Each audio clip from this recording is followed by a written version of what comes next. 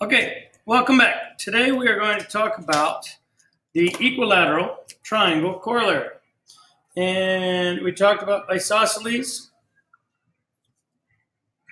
triangles. Now we're going to take it one step further. Remember to have lots of pens and pencils to write down some of these. I have two highlighters, I have two pencils today. So the equilateral triangle corollary, we have to understand what an equilateral triangle is. And an equilateral triangle is a triangle with three congruent sides, or all sides congruent. So I'm going to highlight my congruent sides in yellow, and I'm going to put my congruent marking. So congruent, congruent, congruent. So if you ever see that, you know that it is an equilateral triangle where the sides are congruent. The other thing you can see is that they are all equal angles. Equal angle, equal angle, equal angle. So as soon as you see all three angles are congruent or all three sides are congruent, this corollary holds true. And what it says is if a triangle is equilateral, then it is equiangular. Or it says if a triangle is equiangular, then it is equilateral. So again, the same thing. And this is your congruent statement. If angle A is congruent to angle B, which is congruent to angle C, then AB is congruent to BC, which is congruent to CA. Okay, so let's look at one example. As I look at this example, I see that I have an equilateral triangle, right? We have this side, SV, congruent to VT, congruent to ST. So I know that my angles are equal to each other. Okay, now how many, if we remember, there are 180 degrees for every triangle. So a triangle is equal to 180 degrees.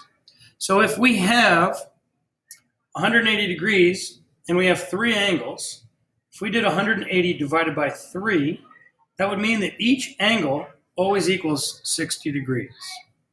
So there are two ways that we can attack this problem, because this is telling us that this angle, angle V, is equal to 7x plus 4. So one way you could do it is you could go 7x plus 4, and you could add it to 7x plus 4, and you could add it to 7x plus 4, because those are the three angles, angle 1, angle 2, angle 3, and that equals 180. And then you could go, okay, I'm going to solve this equation. 7 plus 7 plus 7, I would go 21x plus 12 is equal to 180. And then I would subtract 12, and I would get 21x is equal to 168. And then I would divide 168 by 21, and you get x equals 8.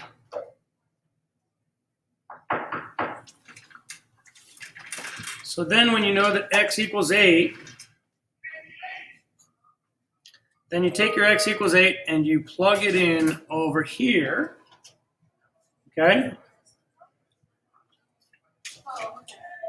And it's 7 times 8 plus 4, which is 56 plus 4, which again, we talked about, that is 60 degrees.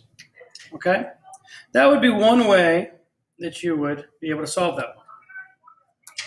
Another way, might be a little bit quicker, is if you see that it is equilateral, you know that it's equiangular, what you can do is you can take that angle measurement, and this is a second option. You don't have to do this one.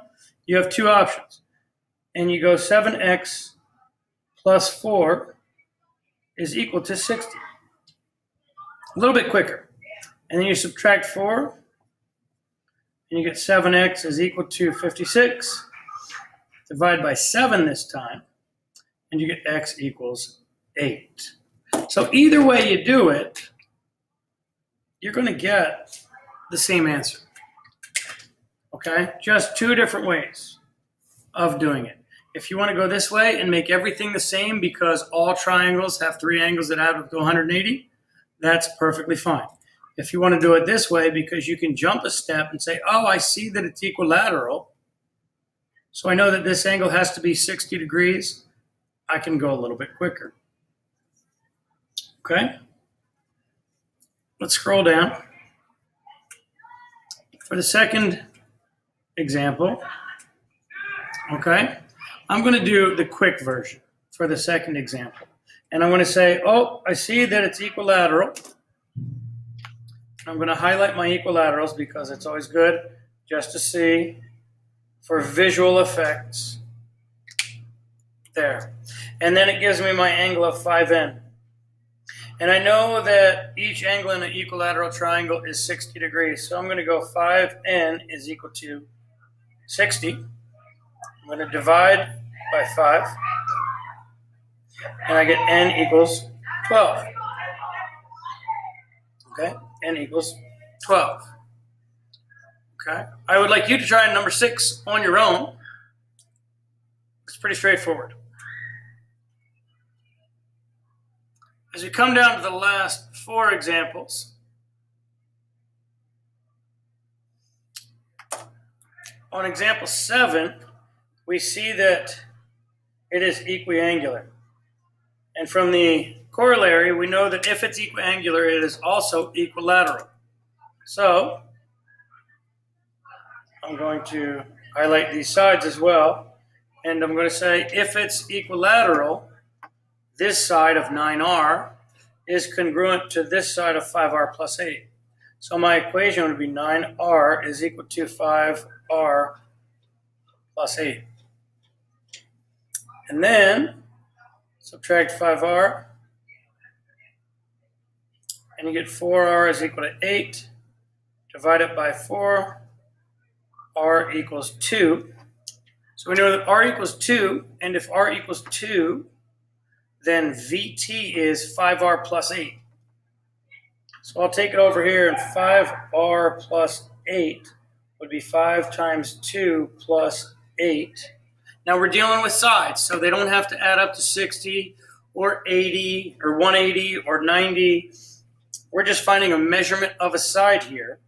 So that would be 10 plus 8, which is 18.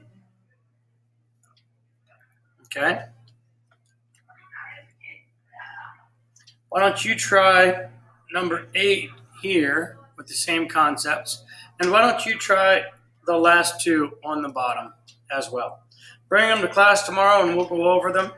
But again, the key things to remember are that, and I'll go back to the top of my page here, once a triangle is seen as equilateral, all sides are congruent, then we know that all angles are congruent. And if all angles are congruent, each angle is 60 degrees, 100% of the time. And if it's already equiangular, then we know that it has to be equilateral. Okay, very straightforward. If you have any questions, bring them tomorrow and we'll go over them. Thank you.